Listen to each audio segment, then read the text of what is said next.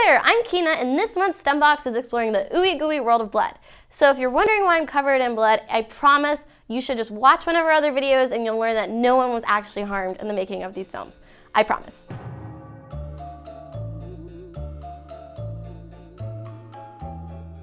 So why is blood important? What does it do for us? Well, blood is the life force in humans, life that flows through our hearts and out to the veins and the extremities and the arteries we have in our bodies. So the heart actually can pump 7 liters of blood per minute and up to 2,000 gallons a day, when your blood actually only holds up to 1.5 gallons, and that's for a big guy. So what is blood even made of? Well, there's something called a phycol distribution in a lab. And the phycol works by separating the components of blood in a centrifuge, which goes really, really fast, based on their density. So we'll start at the top of the phycol. At the top of the phycol, you'll find something called the platelet plasma layer. That's the platelets and the blood clotting factors in your blood that keep you from bleeding out when you get a scab. The next layer are your white blood cells, which are actually so important. That's what your immune system is made of. And white blood cells are very cool. White blood cells are the bigger, more nucleated cells in your blood that have the ability to protect you and keep you safe from any pathogenic bacteria or viruses that show up. Things like T cells, B cells, things like macrophages that will recognize an intruder, eat it up, and also keep a part of it as an antigen that they will remember and they can recognize when it comes around again, which is why you build immunity when you get sick. So then, after your white blood cell layer, you have the actual phycol. There's nothing in it, it's just a dense liquid. So underneath the phycol layer, you have a very thin layer of red blood cells that are actually nucleated, and these are called granulocytes. Granulocytes are thicker nucleated red blood cells that have their own immune function. Underneath granulocytes, however, you will find the biggest layer in most phycol gradient separation. That is the red blood cell layer. Now, red blood cells are especially interesting because they have a great number of priorities they have to do for the body. They bring in all sorts of nutrients, they bring oxygen to the blood, and they release it in the correct places in your body, like your fingers and your toes. So how does it release and pick up oxygen? Well, there's a really cool protein, you may have heard of it, hemoglobin. Hemoglobin is this protein that will pick up an iron molecule. This is the iron molecule that comes from your spinach, from your iron supplements, and it's the reason why some people aren't allowed to donate blood or why some people are called anemic. They don't have enough iron that helps make their blood.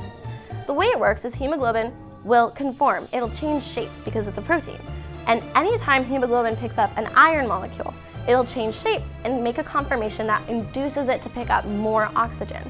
So now it can take oxygen to the different parts of your body, release it where it needs to, and continue on its way. The other interesting thing about oxygen in the blood is you can actually see how much oxygen is in someone's blood when they bleed. So you don't need to go cut open your sister and see her bleed to see this. You can look it up on the internet and just use parent safe search. But look up oxygenated levels of blood. This means that the more oxygen is in your blood, the lighter color it becomes. It becomes the most vibrant, bright red. But as blood becomes deoxygenated, say it's been scabbing up or it's been bleeding out for a minute or two, the blood will start to look dark red until it gets to dark, dark, dark, blackish, brownish red. Now that we understand the components of blood and why it is so important to us in our bodies, it's really interesting to start to think about the medical implications that research on blood can have. For instance, there are different labs that research just the most basic components of blood. How it works, why it's important to us, and other things that we may not have known about in different proteins in blood that are so important that we still don't know the names of. And then there are certain genetic diseases in blood. There are things like SCID. SCID is a disease called bubble boy disease. It means that you don't have an immune system. So right now, there are actually genetic therapies that are being used to replace that broken gene in the blood and fix it so that these people will have an immune system. Besides research, there's a very valuable component of blood in our communities, and that's actually donations. Donations to blood banks are such an important factor in medicine because millions of people need blood every day, transfusions from sicknesses, from accidents, and it's something that you can do directly to help people. It's really interesting too because if you donate, you can find out your blood type. And speaking of blood type, it turns out that there are 30 variations of blood types, but the most common are a theme on A, B, O, and AB. I'm personally an A positive, which actually makes me feel very smart when I'm feeling a little bit down about myself.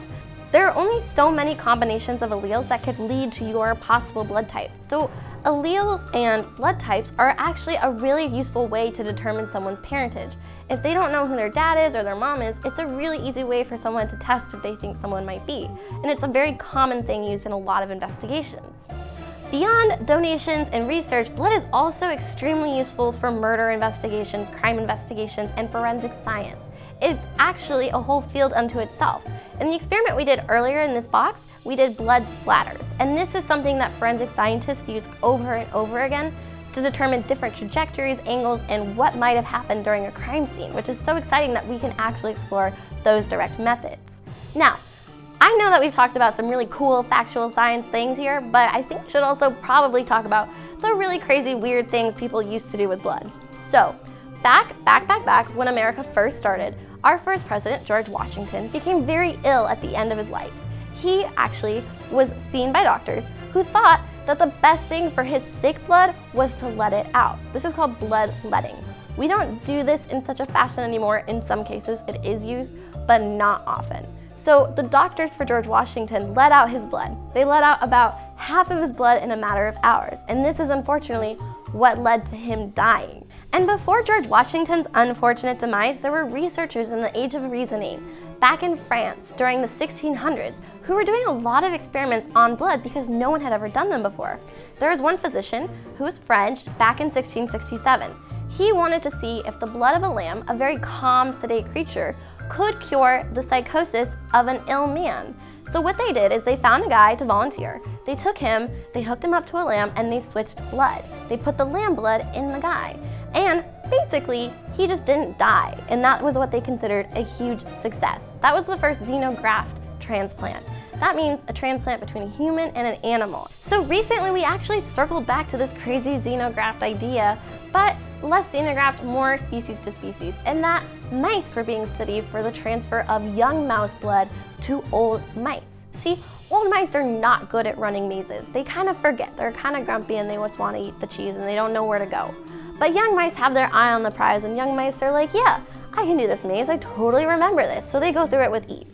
Yet, when they switched the blood of an old mouse into a young mouse, they found that the young mice could not complete the maze without forgetting it. But when they switched young mouse blood into old mice, they found that the old mice all of a sudden were remembering these mazes.